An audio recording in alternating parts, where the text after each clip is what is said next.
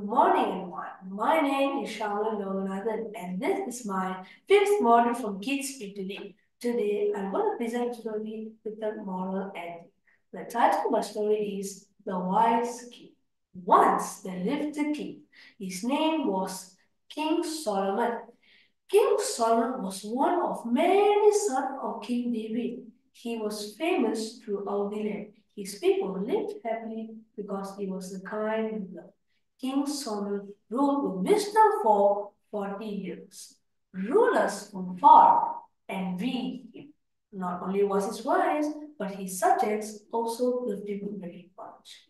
One day, a queen from a nearby country came to visit him. She wanted to test King Solomon's power of solving puzzles.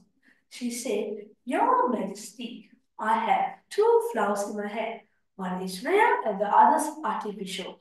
I want to take a guess which is real and the other's artificial without touching or smelling them." King Solomon closed his eyes and started thinking. He opened his eyes and he looked around. He then closed his eyes again and he went into a deep thought and there was complete silence. The queen was happy because she thought that King Solomon did not know the answer.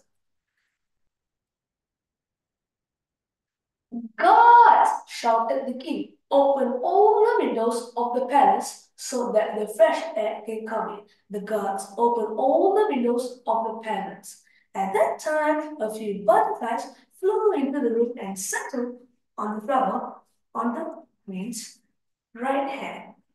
At that time, the butterflies flew onto the flower on the queen's left hand, and they spent long time sucking the nectar from it.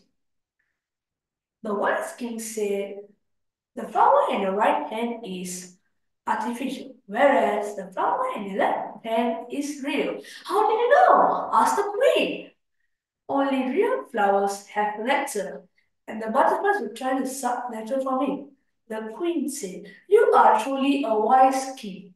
The moral of the story is creativity is the best problem solving tool. You need to get creative to solve your problems. Thank you.